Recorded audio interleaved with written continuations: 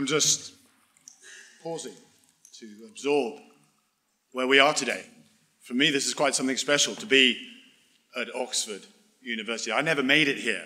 I went to Loughborough University. So understand my emotions as I'm here today amongst greatness. Potential greatness, perhaps, is a better phrase. You're one of the finest universities in the world. There's no doubt about that. Look around you. There are future leaders here, influencers, decision makers in a variety of fields: industry, academia, financial services, the military, and yes, politicians as well. I wonder where you're going to end up one day. Look around you. You are the future. One of you could very well be a prime minister. Think about that. Somebody in this room is very likely to be a prime minister. And the speed in which we're getting through them, that might be sooner than you think.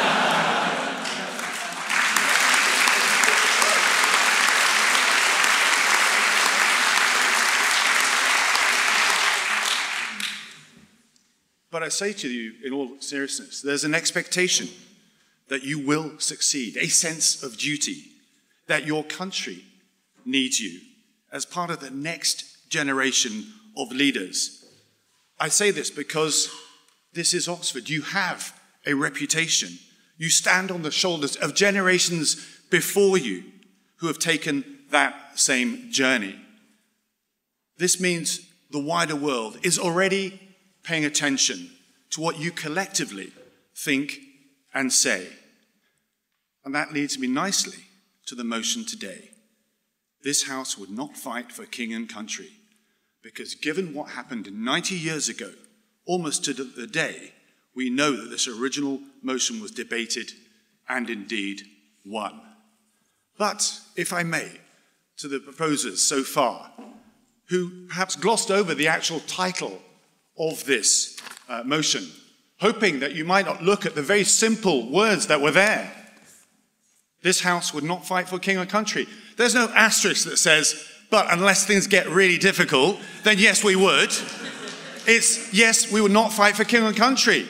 Not if there's an invasion that takes place, or if the Falklands, these are circumstances that I can understand. No, it's very, very clear. You are voting on a very straightforward motion here today. You would not fight for king or country. It's the same motion as before. The only reason why it's not the same words is because the president will confirm you're not allowed to use the same words and repeat the same motion. They sometimes have to change. But the history of this debate, it's exactly the same emotion that we're dealing with, exactly the same history, exactly the same subject today as to whether it's important to be fighting for your king and country or not. So I am pleased to stand to oppose this motion, and given the title's debate, it's loaded with history, it really is a privilege to contest it. Of all the debates that I'd wanted to participate in at this wonderful place, this is the one that I'm glad I'm here to discuss. This motion could be better phrased. This House would not support a fight to defend freedom, democracy, and the rule of law, either at home or abroad. That would be a better title that we could all then agree with.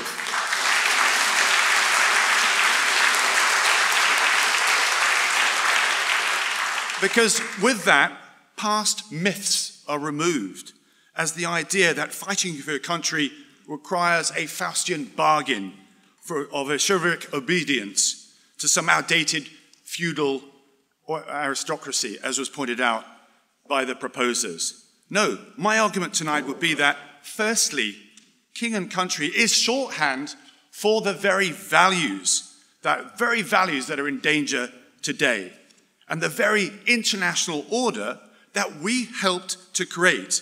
And we are designed, I think, geared in our DNA to protect, that is now in crisis.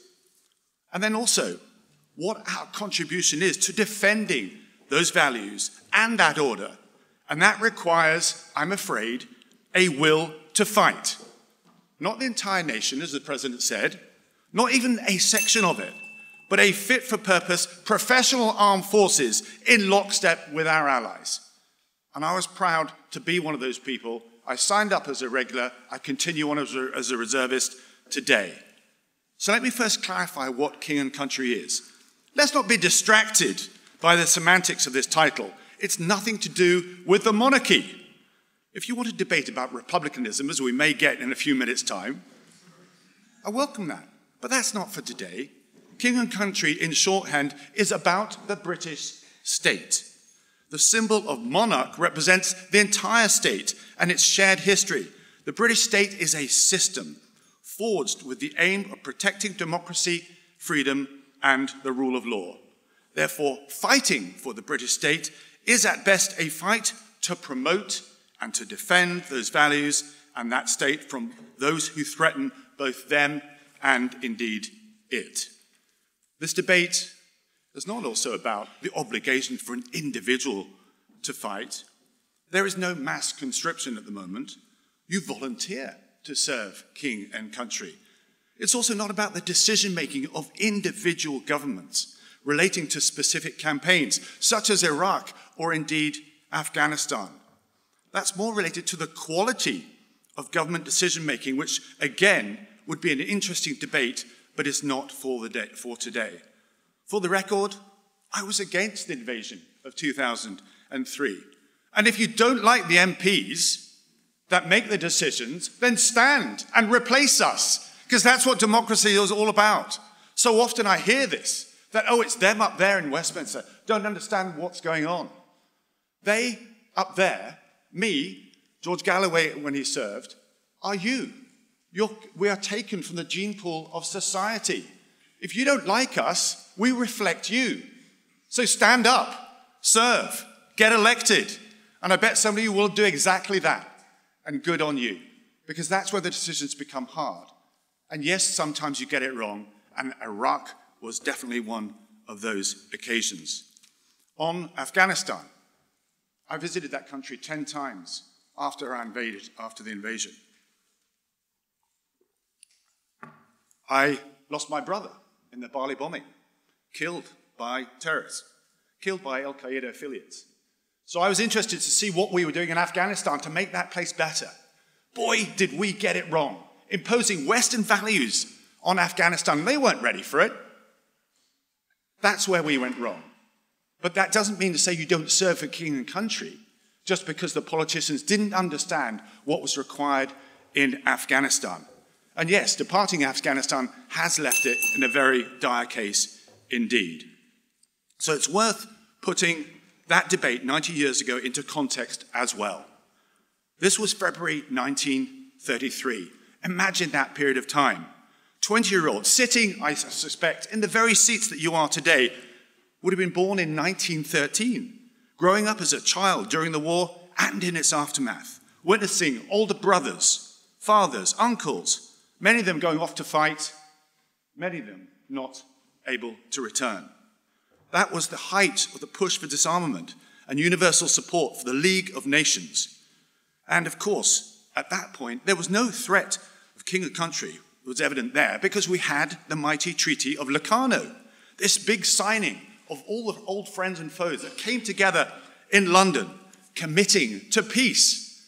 Why would you want to have to commit to King and Country anymore when peace was now prevailing? So, is it any surprise that there was little appetite at that time to support King and Country? Ladies and gentlemen, war is hell. And the war in the trenches had been the most hellish ever. Barbaric suffering and squalor, barely redeemed by the heroism and comradeship that was sometimes illustrated in some of those poems that we've heard. This was the image of the war in the 1930s. No wonder your predecessors decided to vote to support this motion. But as I said, the nation took interest at that point in that debate way beyond what was going on here. There were press following what was happening there. So it wasn't just the nation that was listening, but it was also Adolf Hitler, as been mentioned by the president at the opening, with Churchill later claiming it had influenced Hitler's own calculations on Britain's will to fight. And of course, in the months that followed, in February, Hitler gave that secret speech to his military leaders outlining his plans to rearm Germany and to seek greater Lebensraum in Eastern Europe. The Reichstag fire was used as an example or as an excuse to get rid of the communists and, of course, to get rid of so many civil liberties. The first concentration camp just came days after Dachau was built, days after that debate took place. And then the Gestapo was established a month later as well. And then finally, Churchill, in August of that very same year, in 1933, gave that speech that said, there's a danger in Germany, they're rearming, and we should do something about it. The war was beginning to unravel, but thankfully, when the call came to serve king and country, as the president mentioned earlier, 2,600 students from Oxford, out of 3,000 eligible, answered that call to defeat fascism and preserve freedom. The circumstances that provoked that 1933 vote have now changed. Trust is a collective security that protects states and their values. This is now starting to break down. There was a direct threat at that point, as there is today. It is now necessary to fight for king and country. And after the war, of course, we had relative peace, thanks to the establishment of a new set of global values and rules that Britain was involved in crafting. The ideological threat then came from Russia, as did the start of this new Cold War, demanding that we stayed on our toes. Those serving Queen and country at that time kept us safe as a deterrent.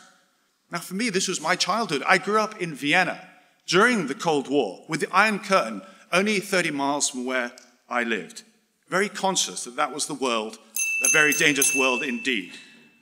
Who was to know that then it all were to collapse with the Berlin Wall in 1989? 2 years later, the Soviet Union fell, and the Cold War was not only over, the West had triumphed. Now, I never imagined that this victory of freedom would be so short-lived, because 30 years on, after that relative peace of hubris and complacency has taken over, that's driven the West to overextend and under-resource. As we've heard today, our armed forces are not up to par to deal with the threats that are coming over the horizon. And Afghanistan and Iraq were bridges too far, demanding once-in-a-lifetime tenacity and resilience, which states proved unwilling to provide. So to sum up where things are, the Munich Security Conference, this big gathering of internationalists, actually labeled last year, coined the phrase Westlessness, that the West has lost sight of what we stand for, what we believe in, what we are willing to defend. And now that we see Putin has indeed invaded Ukraine. Now, he may not have expected Ukraine to stay and fight as they've done, but he did gamble correctly on NATO, I'm afraid, benching in itself. And President Zelensky is absolutely right to visit the UK and ask for more help. So I say to you in conclusion, hard power matters. It works every day in deterring aggressors from challenging our own interests.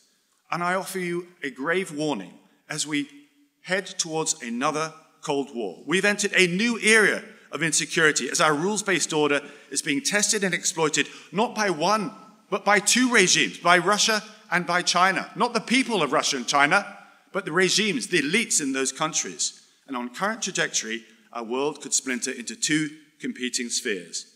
Is this the time, really, to signal that we intend to drop our guard? We've earned our seat on the UN Security Council. We need to keep it, and that requires us to keep our hard power.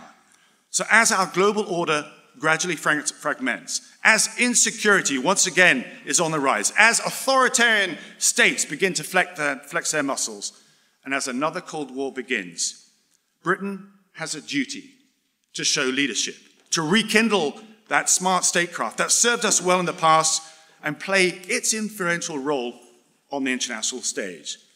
So to those here today that intend to serve king and country, I salute you. As a reservist, I stand proudly with you. To those who are not going to serve, I humbly say to you, be grateful that there are some willing to volunteer and step forward. They serve king and country, and they do so to defend you, your freedoms, and your way of life. But we can all stand united today in defeating this motion tonight. Thank you.